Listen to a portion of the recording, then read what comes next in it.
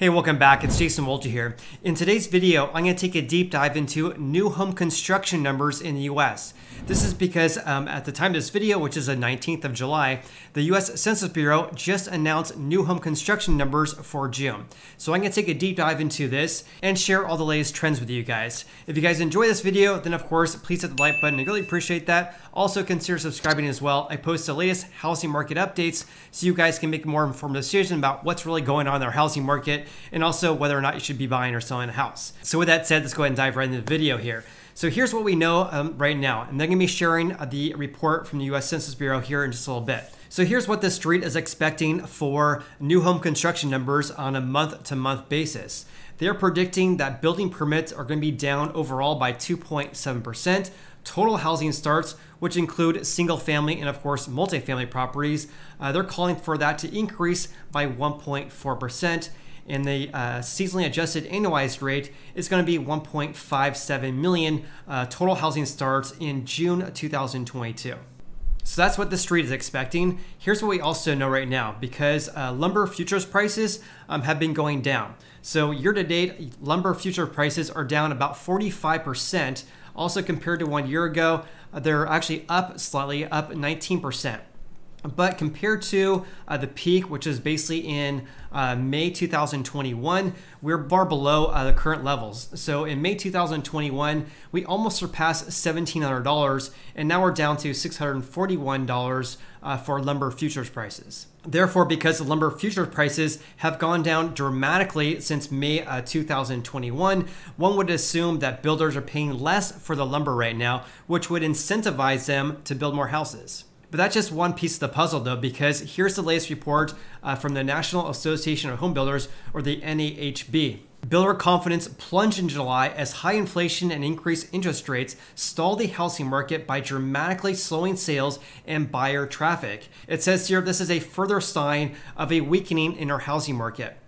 Builder confidence in the market for newly built single-family houses posted its 7th straight monthly decline in July. And by the way, this marks the lowest reading since June 2022. It's also the largest single month drop in the history of this index here, except for the drop we had back in April 2020 when we had stay-at-home home orders. And by the way, this is pretty significant because this index here has been going around for at least 35 years. So this is the largest single month drop in the history of this index. And according to this report here, housing affordability is the greatest challenge facing the housing market. I 100% agree with him regarding this because housing affordability is at very low levels right now.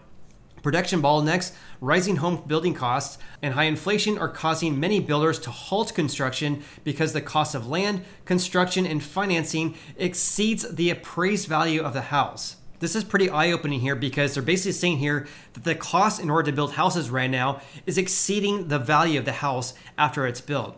Therefore, it makes sense that builders are halting production right now. And it says here, in another sign of a softening market, 13% of builders of this survey here reported reducing home prices in the past month to bolster sales and or limit cancellations.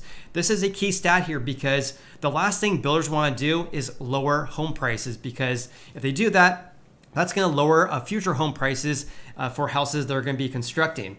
So that's the last thing that builders want to do. They would much rather give buyers incentives in order to buy houses right now rather than reducing prices. And by the way, this is a monthly survey that the National Association of Home Builders does, and they have been conducting this for more than 35 years. And this survey here basically gauges builders' perceptions of current single-family home sales and sales expectations in the next 6 months. And according to this survey, or the response to the survey here, current sales conditions dropped, sales expectations in the next 6 months declined, and traffic of prospective buyers fell. All right, to summarize this, we had the biggest drop in builder confidence of all time, a 35-year plus history here, except for the month of April 2020. And this is because of affordability challenges and all these other issues that home builders are facing right now, despite the fact that lumber futures prices are down about 45%. So with that said, let's have a look at the latest report from the US Census Bureau that was just announced this morning at the time of this video here. Again, this is for new residential construction as of June 2022. And by the way, I have not read this report yet, so I thought it'd be fun to look at this in real time according to the US Census Bureau here. So let's go ahead and dive right in and take a look at the findings here. And again, we want to look at expectations on a month-to-month basis. Building permits, they were expected to decrease by 2.7%. And here's total building permits pulled. So looking at this on a month-to-month basis, only decreased by 0.6%. So 0.6%, the street was expecting it to go down by, 2.7%. So building permits did not decrease at the same levels that the street was expecting. So actually decreased a little bit less. But what is the reasoning for that? Let's have a look at this. Again, these are in thousands of units, by the way, and these are seasonally adjusted annualized rates, by the way. So here's the US. This is what we want to look at, obviously. Total building permits decreased by 0.6% from 1 month ago, and increased by 1.4% from 1 year ago. But let's have a look at how single family compared to multifamily. So for single family units, these are obviously for home buyers.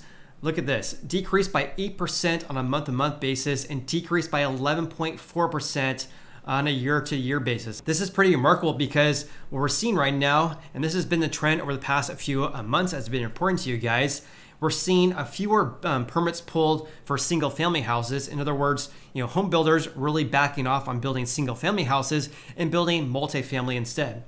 So let's have a look at that. So look at this, 5 units or more. And by the way, these are basically apartment buildings in order to rent out. Approximately, historically speaking, over the past couple of quarters, the 5 units or more are for apartment buildings to rent out. Not so much regarding residential houses or residential properties that they plan to sell. So the vast majority of these are for apartment buildings to rent out. So 5 units or more, look at that, wow. So up 13% on a month-to-month basis and increasing by almost 28% from a year ago. So this month-to-month decrease of 0.6% is really from single-family houses and not so much regarding multifamily properties of 5 units or more. Interesting to see that. Look at that. I mean, builders are obviously ramping up construction to build apartment buildings and not so much regarding single-family houses. And this, of course, is because building single-family houses is really tied directly to mortgage rates. When mortgage rates increase greatly, that decreases home buying demand, and of course that decreases buyer interest into single-family houses or new single-family houses. So that's what we're seeing for permits pulled. Pretty interesting to see that. And also year-to-date. So year-to-date, we're actually up 2.2% for total building permits, but we're actually down 4.4% for single-family. And look at this, up 17.1% for 5 units or more. What I'm also noticing regarding single-family houses here for permits pulled, look at this. The Northeast decreased by 15%. The Midwest decreased by almost 10%. If I can get my highlighter to work here. And then also in the South, decreasing by 5%. In the West, decreasing by 13%. So every single region here, they break it down by 4 regions here, of course, decrease on a month-to-month basis. And on a year-over-year basis, also decrease as well. Every single region decrease for permits pulled for single-family houses. So the seasonally adjusted annualized rate for single-family is 967,000 units for permits that are actually pulled. But look at the differences here over this year, though. Let's actually look at Fred's graph, Uncle Fred here. So over the last 12 months, permits pulled for single-family houses peaked in February 2022 when there was approximately 1.2 million permits pulled for single-family units. But ever since then has been decreasing and has been decreasing greatly this month. A decrease from just over 1 million, now we're down to 967,000. So it has decreased for 4 consecutive months right now. So as of June of this year, we have approximately 967,000 permits pulled. But let's have a look at the past few years, the past 5 years really. So 967,000, this is the lowest levels since June 2020. Something I noticed though, even though this is the lowest levels since June 2020, current levels right now of 967,000 is higher than any other month going back to July 2017 to December 2019. And going back 10 years on Uncle Fred's website here, besides 2020 and 2021, we're at the highest levels in the last 10 years. Okay, let's go back to the US Census Bureau's report here for June. So this is permits pulled. We already talked about that. Let's talk about units authorized but not yet started. So these are basically when a builder gets permission to build houses, but they opted not to start construction. So that has increased, look at that, wow, 15.9% on a year-over-year basis. But single family actually decreased on a month-to-month and also compared to a year ago. But look at this, wow, 42.6% is the a huge number. Wow, on a year-to-year basis for 5 units or more, that has increased by 42.6%.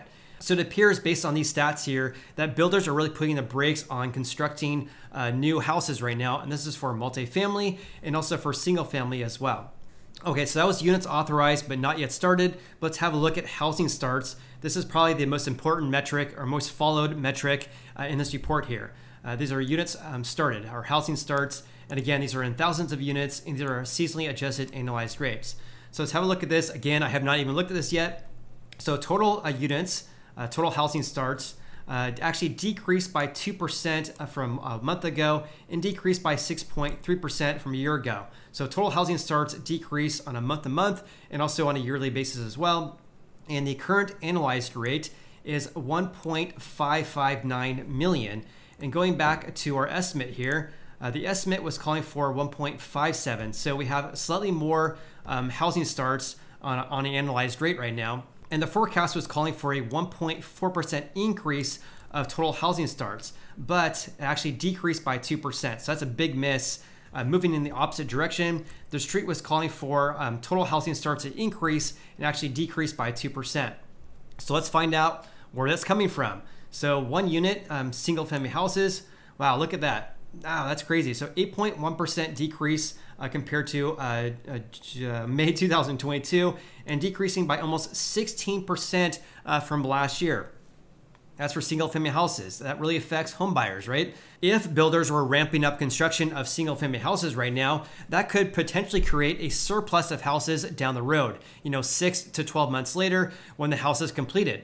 However, though, builders are putting the brakes on building new single family houses, down 8% on a month-to-month basis and a big decrease from a year ago. So let's have a look at, wow, look at this. So 5 units or more, again, the vast majority of these, approximately 90% are apartment buildings in order to rent out. So builders right now, again, are still clearly focused on building houses or apartments to rent out. Look at that, month-to-month increase of 15% compared to June 2021, increasing by 16.4%.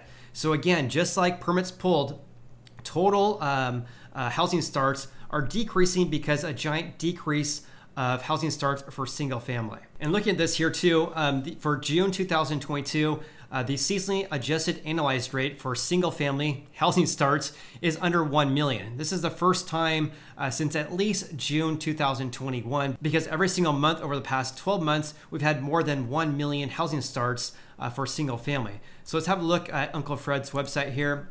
Here's housing starts for single family units. Again, we have 982,000. That's it right here, 982,000. And that has been decreasing for 1, 2, 3, 4 consecutive months again for single family housing starts. And let's have a look over the past 5 years as well. So right now, the level's at 982, the lowest levels since June 2020, just like permits pulled. However, though, take a look at this because I imagine over the past 10 years, far higher than pre-COVID levels. 982 is higher than any other month since November 2019, going back to June 2012. And let's have a look at this ever since 2004. Again, these are housing starts for single family houses. So 982,000 is the current seasonally adjusted annualized rate, the highest rate since 982, the highest rate since July 2007. So in other words, even though we're seeing this a decrease compared to the past couple of years, current levels right now are far higher over the past 10 years really, and the highest levels since 2007. But going back to this original report here, total housing starts for single family has been declining ever since March. So this is an important trend to follow because if this continues to decrease, we're going to be seeing fewer and fewer single family houses being built. And speaking of that, here's the year-to-date change. So total housing starts increased by 5.9% so far this year. But look at this, only increased by 0.2% for single family. Wow, look at this, increasing by 29.5%. If I get my highlighter to work there. Yeah, 29.5% increase for 2 to 4 units. And then almost 20% for 5 units or more. And this again is a year-to-date percent change. What's also very interesting as well is that how each of the regions fare, because take a look at the year-to-date change. Again, I'm more focused on 1 unit, which is a single family house, down in 27.7% in the Northeast, the Midwest decreasing by 2.4%, the South increasing by 4.8%, and then the West decreasing by 1.7%. So only the South has a year-to-date increase of housing starts for single-family houses. I mean, a giant difference when you compare the almost 28% decrease in the Northeast. All right, changing gears slightly, let's talk about the number of units under construction and also the number of units that have been completed as well. So the units under construction, let's take a look at this. Again, I have not looked at this already. Total units under construction, again these are seasonally adjusted rates. So for total housing units under construction, it's basically 1.68 million. That's an increase by only 0.3% from May 2022, but a big increase compared to a year ago. So 22.4% increase. But again, where do these increases come from? So units under construction, wow, look at this. So actually decreased only slightly for single family, but it increased 21% from a year ago. And 5 units or more increased by 24% from 1 year ago, and only increased by 1% from last month. What's also interesting to note here regarding this is that total housing units under construction, again, 1.68 million. Looking back over the past 12 months, this is the highest levels in at least 12 months. For single family, it has been decreasing ever since May of this year, so a declining trend. And then for 5 units or more, also the highest levels since the last 12 months as well. So let's have a look at Uncle Fred's website here. Again, the source here is HUD, or the US Census Bureau. And again, these are housing units under construction for single family. So let's look at single family.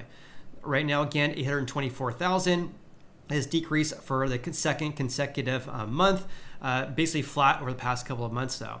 So let's look at this 824,000. Wow, look at that. So units under construction, wow, that's crazy. So back in May 2020, we only had 511,000 houses or single family houses under construction, and now we have 824,000. One of the reasons for this is because it takes longer to build houses right now. It takes approximately 6 to 12 months to build houses. And so every month that goes by, if you have more and more houses under construction, this number is going to continue to increase. So that's one reason why we're seeing this number being so much more elevated compared to pre-COVID levels. Because let's have a look at the past 10 years. I mean, wow, look at that. So 827,000, right, or 824,000. Back in January 2020, only 525,000. So far more than pre-COVID levels. And let's look at compared to the bubble. It's a bubble in 2007-ish. Let's take a look at that. So 827,000 right now, the highest levels since October 2006. So right now we have approximately the same number of houses under construction as we did back in October of 2006. Something also you should be aware of is that the vast majority of these houses under construction, 824,000 houses under construction, the vast majority of these are already under contract with the home buyer. So if you get your offer accepted when it's a dirt lot and they build your house, then these houses that are under construction are already under contract with the home buyer. But as I mentioned in my previous videos, cancellation rates have been increasing. So what we're seeing right now is that buyers are either deciding to back out about buying a new house, or they're being forced to do that because of rising mortgage rates, and they can no longer afford to pay for the mortgage or their future mortgage of their house. But I would imagine that the vast majority of these houses under construction are under contract with a home buyer. But I'll definitely keep you posted regarding that, because the US Census Bureau is going to announce in about a week regarding new home sale numbers here. And I'll definitely keep you posted regarding that, because I'm going to be taking a look at how many houses are under construction that have not yet sold. And I'll definitely keep you posted regarding that. All right, let's go back to the US Census Bureau's report here. So this is units under construction we just talked about. Let's talk about units completed. So units completed as of June 2022. So take a look at this. So total housing units completed actually decreased by 4.6% on a month-to-month basis, but increased by 4.6% compared to a year ago. But look at the differences here, because for single-family houses here, the units completed actually decreased from a month ago, but actually increased by 8.5% from June 2021. And for 5 units or more, decreased both on a month-to-month basis and decreased on a year-over-year basis as well for 5 units or more. Let's have a look at year-to-date percent changes though. So the year-to-date percent change, which is right here, for units completed actually decreased by 0.6% when looking at multifamily plus single family. For single family, increased by 3.7%. Wow, look at this though. For 2 to 4 units, increased by 55.9%. But for 5 units or more, decreased by almost 13%. So that was a lot of info to share in today's video. So I actually want to share a summary that actually took some time to make just now. So here is the summary of today's video here. Again, this is for June 2022 for new home construction. Single family home construction is weakening amid affordability challenges, of course, and of course due to rising mortgage rates, and further declines are expected in the months ahead because of these challenges here. On top of that, single family housing starts and also total housing starts are down despite lumber future prices decreasing by 45% year to date. On top of that, builder confidence for newly built single family houses posted its 7th consecutive monthly decline in July. And this is also the largest monthly dip on record going back 35 years, except for April 2020. And what we also saw is that single family permits pulled and also single family housing starts are down from last month as well as from 1 year ago. We still have higher levels right now though compared to pre-COVID, and builders are obviously more focused on building multifamily properties over the past several months instead of building single family houses. Also, the total number of single-family houses under construction is up 21% year over year. Besides April and May of 2022, this is the highest levels since October 2006. But approximately 50 to 70% of these houses under construction are under contract with a home buyer already. And we also have high levels of units under construction right now due to delays in construction. And by the way, this number here, 50 to 70%, is just my estimate. Back in May 2022, the number was 70%. So out of all the houses under construction or single family houses under construction as of May 2022, approximately 70% were already sold to a home buyer.